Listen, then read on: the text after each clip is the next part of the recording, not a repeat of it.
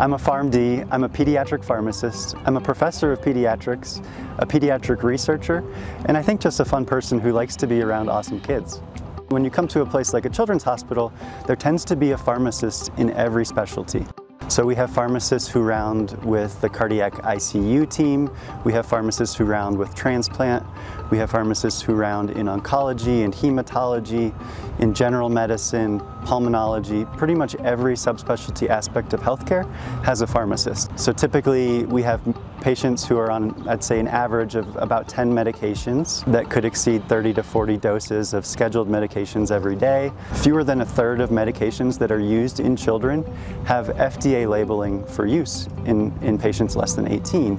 So what is very helpful about having a pediatric pharmacist involved is navigating literature and figuring out what details of medication use need to change in order to safely use a medication in that population. And even within the world of pediatric pharmacy, there's all kinds of opportunities to subspecialize in things like critical care or neonatology or transplant or cystic fibrosis.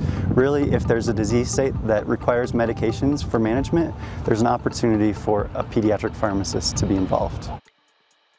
Geriatric pharmacy is really a lot of different ways to help take care of our older patients. We spend a lot of our time in this office on the phone with patients or their family members. We do see patients in person with providers or sometimes before or after that visit. All of that is to really help prevent patients from having complications of their drug therapies. So, when you go to pharmacy school, you're probably thinking that you want to learn about what medications do.